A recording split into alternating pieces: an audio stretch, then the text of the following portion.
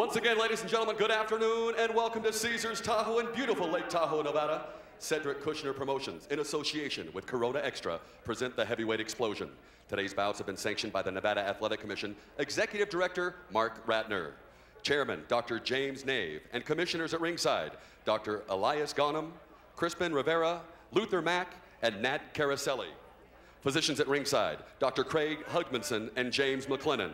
Timekeepers, John Rogers and Steve Menzel. And from the USBA, Supervisor Dan Jones. And our matchmaker for today's bouts, Bill Benton. And now, ladies and gentlemen, from beautiful Lake Tahoe, Nevada, 12 rounds of boxing for the USBA Heavyweight Championship. Your judges for this bout are Bert Clements, Keith McDaniels, and Doug Tucker. Your referee, His Honor, Mr. Mills Lane.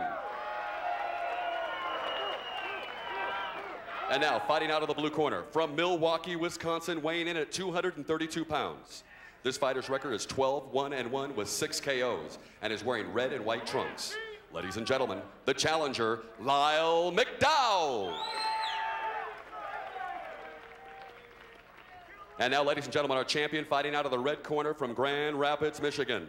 He is undefeated as a professional with 15 victories, 3 by way of KO. This fighter weighed in at 224 pounds and is wearing black trunks. Ladies and gentlemen, the USBA heavyweight champion, Buster Mathis Jr. Your referee, Mills Lane, for the instructions. All right, we've already gone through the instructions. The right here is going to be all right. Right here is going to be all right. Expect a tough, clean fight. Protect yourself at all times. Any question from the challenger? Any question from the challengers? Get it on.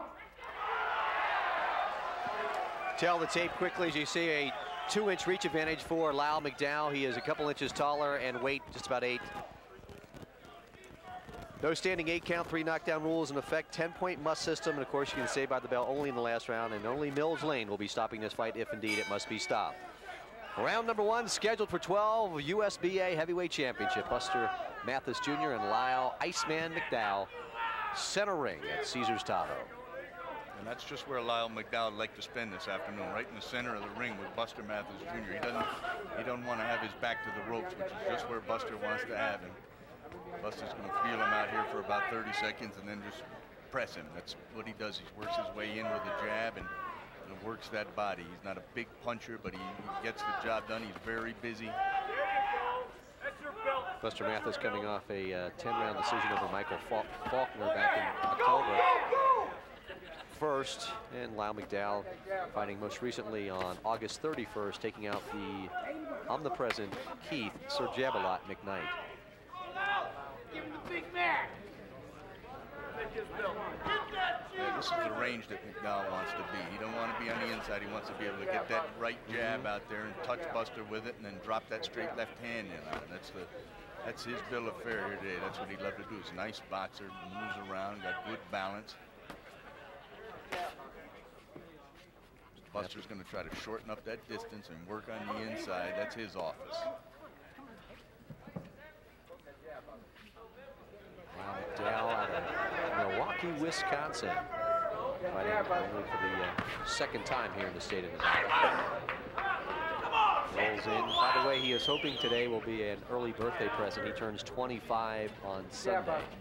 So he said the win today would certainly make the birthday party go a little easier. Yes, real good fighters coming out of Milwaukee recently. Jim Mates, Gerald McClellan, the WEC middleweight champion of the world, terrific puncher. One of the more exciting fighters in the sport today. Now went a little south with a left uppercut to the body. But here, this is where they want Buster in there working. You hear his corner telling him. Pressure, pressure, trying to get inside. Nice move by McDowell to pivot out. Lyle says he likes his overhand left as far as being the power punch. 6 knockouts and 12 wins. You see Mathis trying to get inside, work the body, just keep his nose on the chest and pressure, pressure, as Bob mentioned. Mills Lane stepping in. Certainly one of the most renowned referees in the sport today. Mills always does a good job, even if you do notice him every once in a while. Good straight left hand by McDowell. No damage. Iceman just kind of flipping that right hand out there. End of round number 1. Mathis McDowell for the USBA Heavyweight Championship. Very evenly matched round. McDowell had some certainly some nice movement in there. Yeah, I give McDowell the first round based on the fact that, you know, he did what he wanted to do. He stayed out at that jab length from Buster and never really let Buster get on the inside and work. But if Buster's ever had any problem, it was in the early rounds of these fights where he's, you know, establishing himself and getting comfortable with his opponent. All right. Okay. And get ready for the uppercut. You can just test to do the first round. That's what he's doing. Testing the first round. Nelson Hernandez in there giving advice to his fighter. Just remain standing in between rounds. Your thoughts on that? Don't like it at all. I think the guy should take advantage of every minute of rest that he's allowed to have, and that these guys stand up early, and then, you know, at the end of the fight they have to sit down because they're tired. I think it gives their opponent an advantage of seeing that he's made them have to sit down. Round 2 scheduled for 12, and looks like Buster Mathis got a little go-go juice there in the corner between the first and second rounds and trying to pressure right off the bat. It's, you know, it's hard when a guy like Buster gets on you like this because this is his fight. He's used to being in here, and you're not. You know, you're not used to fighting on it. There's no room to punch for McDowell in here. You know, he can't get any leverage on his punches, whereas Buster's in there working. And you know, you see McDowell trying to land a sweeping uppercut, but there's just no room to land those punches. And Buster shows little short, compact punches and gets the job done with him there. McDowell tries the arching overhand left hand, but it didn't work that time. But this is just, you know, to train for this pressure, you know, you got to get a pro-type Mathis to work you like this. Actually, you got to get 2 or 3 of them, and when one gets tired, you got to let the other one in there because he's used to this. You know, good exchange. Good exchange. McDowell landed his own punch after Buster got off a 2-punch combination, but this is where Buster, there you see again, he doesn't knock guys out with those shots, but he works his head from side to side. He pulls it out, and the point that, you know, where his head was, it leaves an open spot, and he lands right on it. So he's constantly bending at the knees and keeping his hands busy. He's a hard guy to beat in there. Said McDowell camp told me that they knew exactly what to expect. In fact, he said he dips and doodles much like Joe Frazier used to. Stays low, keeps good head movement, hard to hit, and nice overhand right as he's looking far more impressive this round than he did in round number 1. Yeah, no, he is. Buster is, like I said, the first round, you know, sometimes he goes out and does it all for 12 rounds, but in this fight, it looked like he took the first round out seeing what McDowell was going to try to do. These guys are very familiar with each other. They fought in the amateurs, and they're from the same region of the country. They've seen each other fight a bunch of times, but here, there's no distance between the two of them. This is Buster Mathis's office. In the first round, we saw McDowell, you know, on the outside with his right jab out there. That's where he wants to fight this fight. But he's fighting Mathis's fight, at least so far in round number 2. And as you said, Mathis, an excellent in-fighter.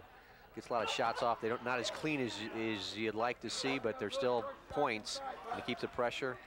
I think he just wears these other guys down. He wears them down, and one thing is going to be very significant. Buster's been up here for several weeks, up here at 6,700 feet, and McDowell's been here for 3 or 4 days, and that it weighs not only on your lungs, on your body, but it weighs on your mind. Fighters, they start thinking, God, you know, I'm tired, you know, my lips are burning, my lungs are burning. God, this altitude up here is something, and whether they never heard the word before, but they know. Round number 2 coming to a close. Mathis McDowell.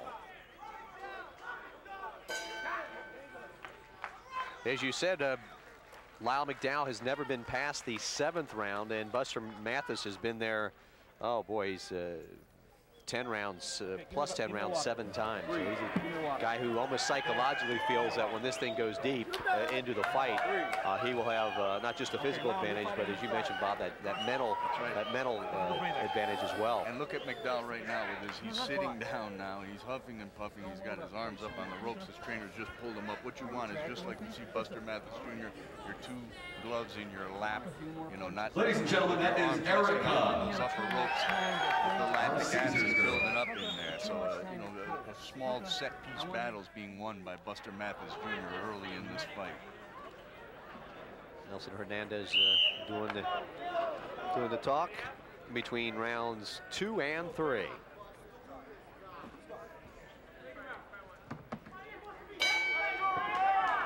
Round number 3, Mills Lane is your referee. Buster Mathis in the black trunks, Lyle McDowell in the red with the white. And good round for Buster Mathis. Round number 2 is he turning the pressure style into a more successful attack in round number 2. He's, you know, Buster's into the flow of what he wants to do now. He gets very low and he bends, and McDowell, you know, he's really, you know, he's got to try to make something happen. He cannot sit. So many times we see Buster Mathis in the Terrell Biggs fight, the various, you know, good wins that he's had, Levi Billups, he wears them down. He gets them into, you know, where they're comfortable laying in there with him, and that's his office. And you can't fight him from in there. You know, you can't get any leverage there. He had a little bit of leverage. McDowell, he threw a couple of nice combinations, but in here, this is Buster's office, and he's getting his work done. Not big punches, not hurting the guy, but taking him completely out of his game plan there and doing what he wants to do. We mentioned Buster Mathis Jr. record after some good, excellent infighter. Nice straight right hand where he got some room on it. Really, McDowell seems to be a little bit wobbly right now. He's not only wobbly, but all this pressure is going to pick up his heart rate, and his lungs are going to start burning. And Buster Mathis Jr. brings this on every minute of the fight. So McDowell is going to have to make some changes here, or this is going to be a long afternoon for him. Buster Mathis Jr., as he said, plus 10 rounds 7 times in a very short career. But McDowell, you pointed out between rounds 2 and 3, was sucking air with the legs outstretched and the hands by the side, and certainly has done nothing to change the ebb and flow of this fight here. Right. I mean, he stood up in the first round and showed a lot of confidence, and by the end of the second round, he was sitting there with his hands up on the ropes, sucking wind. You know, that's the kind of a psychological advantage you don't want to give your opponent. Now, those aren't killer punches by Buster, but I promise you something, McDowell's in a lot of trouble. I mean, it's combinations of punches by Mathis. He does not let you rest. He does not let you breathe. He's in there working upstairs, downstairs, and Buster Mathis is in there having fun right now. Just punching away at Will. McDowell has not thrown a punch for the last minute or so. He doesn't have any room. He doesn't, and he's not going to get any. Mills Lane looking very closely at Lyle McDowell. As you said, those aren't power punches, but they're just that cumulative effect that after a while they're just going to chop him down like a big oak. That's right.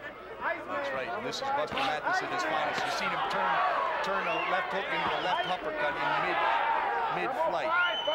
Excellent work by Buster Mathis Jr. And this is a great USBA title defense. Of course, it's not over by any means, but he looks the goods right now, Hugh. We got about 10 seconds going round number 3. A huge round for the champion. Everything going right for Buster Mathis Jr. from Caesars Tahoe.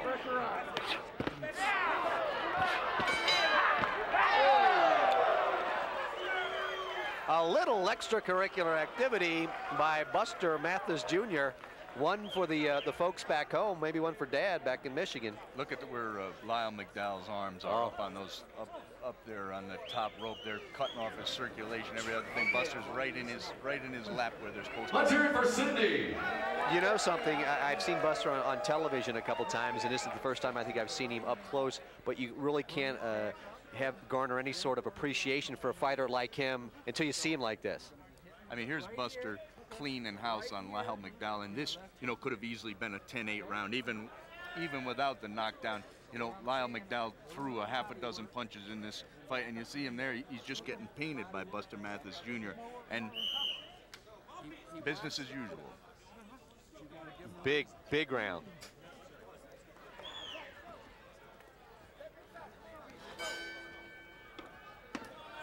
We saw the absolute very best at Buster Mathis in round number 3, and he comes out smoking in round number 4. Lyle McDowell, I think, is going to maybe make one of his final stands here to try to get some momentum back in his fight. The thing of it is he'd be much better off trying to make something happen here than just settling back and trying to absorb this beating, because he can't absorb this, what he's getting from Buster Mathis Jr. here much longer. His legs are going to betray him. Buster Mathis Jr. is, as we said, age 24. Actually, one time weighed over 300 pounds. Yeah. He's dropped about 100 to be a professional boxer. And he, you know, Buster will never be body beautiful. You know, I'll get out of here. Before, and he's worked so hard, but you know, he's like a poster child. I mean, he's never going to be Charles Atlas looking, and that's what a lot of people love about heavyweights. See a guy chiseled in stone with built like Adonis, but you know what you got is a guy with a heart. Lyle McDowell, so much determination. Lyle McDowell is hurt. What's on? He goes down. Big right hand by Buster Mathis Jr. chopping down the oak tree at Lake Tahoe. I don't know. He can't punch. Lyle McDowell getting up. Mills Lane going to take a real close look. We still got a minute 40 to go here. And round number 4. It won't go because it's going to end right now. As a matter of fact, McDowell's people are looking like they might want to stop the fight themselves. Buster Mathis keeping that pressure on. Buster Mathis Jr. What? Mills Lane looking real close. Real close.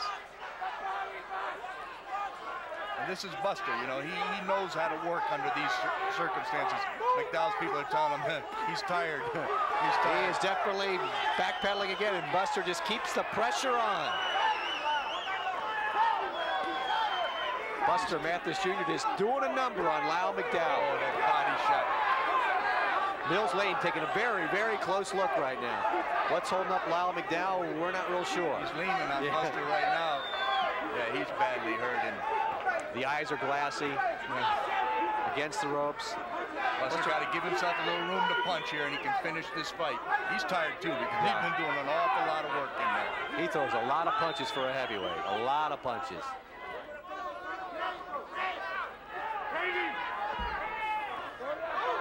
Rights and lefts and the pressure's on inside 30 seconds. McDowell holding on. Mathis keeping the pressure on. Yeah, both guys are tired right now, and they should be because there's Buster. He's huge round for that arcing right hand. McDowell, to his credit, continues to try to fight. He's about done. That'll be doing for round number 4. Big round for Buster Mathis Jr. Wow, the crowd really coming to life after an explosive 4th round by Buster Mathis Jr. Nelson Hernandez doing everything in his power to revive his fighter in between rounds 4 and 5 here, but and there's not much he can do at no. this stage. Round number 5, this is Terry. Action round number 4, Bob. Excellent right hand here by Buster that drops McDowell, but it was an accumulation of a massive beating right there. He goes, but arcing right hand, but there was 50 punches before that. And here we see Buster trying to finish McDowell. Mills Lane is going to, as we take more action here, that was at the end of round number 4. Mills Lane is making sure that the tape that we mentioned at the end of round number 4 is taken care of. The Iceman. What do you feel? Are you going to pull it or what? Are you going to fight for me? You're not fighting. Okay, let's go. You're not fighting. Your sister's out there? Let's go. Come on, let's go. Your sister's out there? Come on, let's go.